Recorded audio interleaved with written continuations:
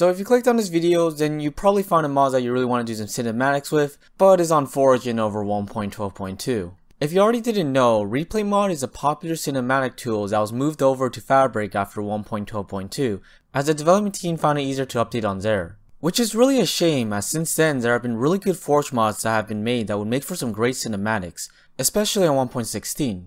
Well, if your mod is either 1.16.4 or 1.16.5, then I might just have a solution for you.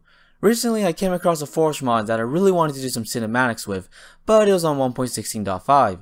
So I decided to do some research and found a recent Reddit post made by a person named Leocraft, who claimed that he forked the Replay mod over to 1.16.4 and 1.16.5. And it actually works. I want to thank Leocraft for making this possible, and I have the Reddit post and his YouTube channel in the description down below, so go check him out. Make sure to read and respect his disclaimers, and I hope more people will expand and improve on this in the near future.